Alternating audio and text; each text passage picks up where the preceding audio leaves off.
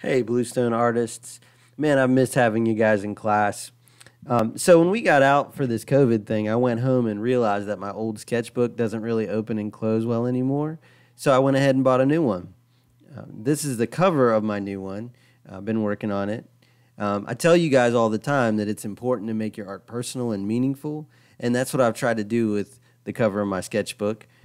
Each animal represents a member of my family, which they chose, except for the lion, which represents Jesus. He's referred to in the Bible as the lion of the tribe of Judah.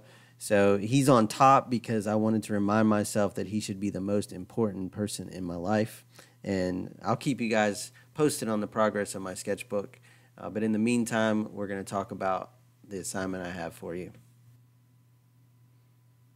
So you'll see that I have sitting here a pencil and a paintbrush. We're going to use those simply in our project. I've got an empty bowl, which you can use to dilute your paint.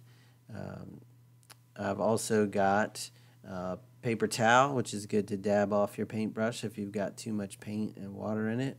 And this is coffee. I tried to make the strongest coffee I could, so you can use anything from coffee to a Kool-Aid packet mixed very strongly with just a little bit of water, or you can use one color of watercolor paint if you've got it, and I've got a cup of water there.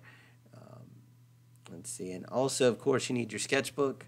If you don't happen to not have your sketchbook, then you can also use just a piece of paper, or if you have watercolor paper, you can use that.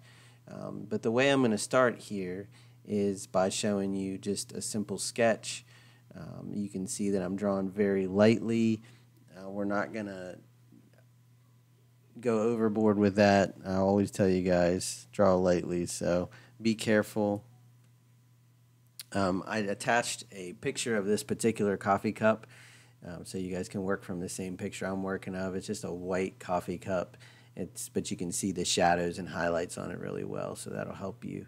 One of the things you'll notice as I pencil things in here is that I make mistakes, but I don't erase those mistakes right away.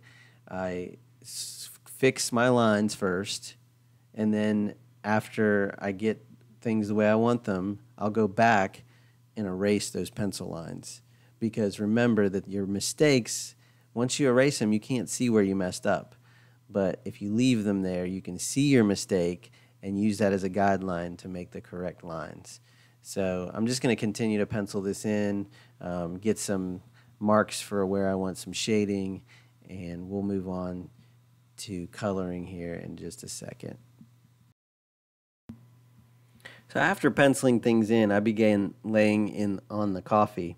It's very light. It's a lot lighter than I thought it would be. So I'm going to have to put some layers on top of it. Watercolor paint works the same way. If it's a little too light when you start, you can go back after it dries and just add another layer, and it darkens it up. So the principle is the same. The more water that you mix in the color, the lighter it's going to get, whether that's watercolor or Kool-Aid or coffee. So for dark areas, you want to use rich color, and as areas get lighter, use more water. And it's something you have to get a feel for. You're probably going to mess up. It's okay. You'll have to just get a feel for it. The paper towel, use your paper towel to dab off excess water or paint if you want it to be lighter, if it's too dark. My advice is to always test your values on a scratch piece of paper as you're painting. Just touch your brush on a scrap piece of paper and see how deep and rich it is or how light it is. I didn't have to do that much here because the coffee was so light that it really wasn't an issue. But if you're using watercolor or even Kool-Aid, you're probably going to have to do this. Ironically, I'm recording the audio afterwards, so I already know how this turned out. And I can tell you that once I finished, I wasn't particularly thrilled with the results. The drawing's fine, but the coffee didn't really end up being as dark as I thought it would be. But just like I tell you guys, your sketchbook is a place to learn and explore, and it's not always going to be a place for your final, most finished, amazing work. Yes, do your best, but embrace your failures and realize what you've learned. So I tell you what I've learned as I did this. I like the color of the coffee. I really like that. It's called sepia. It's kind of a picture thing, but coffee, it gives you that sepia tone, so I like that. But I just couldn't get the coffee dark enough. If you watch the other video that I'm sending with this post by another artist, she had the same problems, but she worked a lot harder, I think, to get a little bit darker coffee. And you really should watch hers. It's amazing to watch the process of how she does it. So in the end, this turned out okay.